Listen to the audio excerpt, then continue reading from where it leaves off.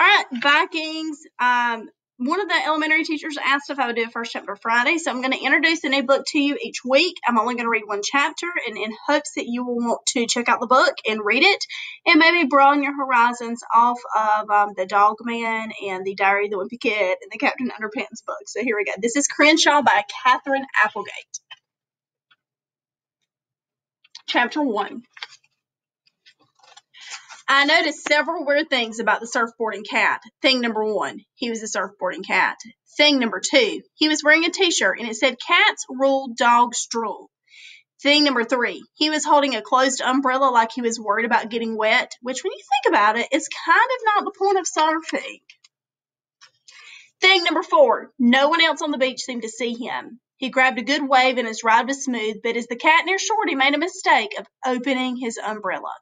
A gust of wind yanked him into the sky, and he missed a seagull by seconds. Even the seagull didn't seem to notice him. The cat floated over me like a furry balloon. I looked straight up. He looked straight down. He waved. His coat was black and white penguin style. He looked like he was heading somewhere fancy in a hairy tuxedo. He also looked very familiar. Crenshaw? I whispered. I glanced around me and saw sandcastle builders and frisbee tossers and crab chasers, but I didn't see anyone looking at the floating umbrella-toting surfer cat in the sky. I squeezed my eyes shut and counted to 10 slowly. 10 seconds seemed like the right amount of time for me to stop being crazy. I felt a little dizzy, but that happens sometimes when I'm hungry. I hadn't eaten since breakfast. When I opened my eyes, I sighed with relief. The cat was gone. The sky was endless and empty. Whop!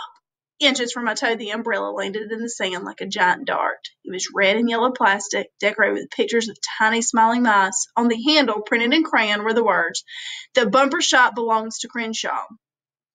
I closed my eyes again. I counted to 10. 1, 2, 3, 4, 10.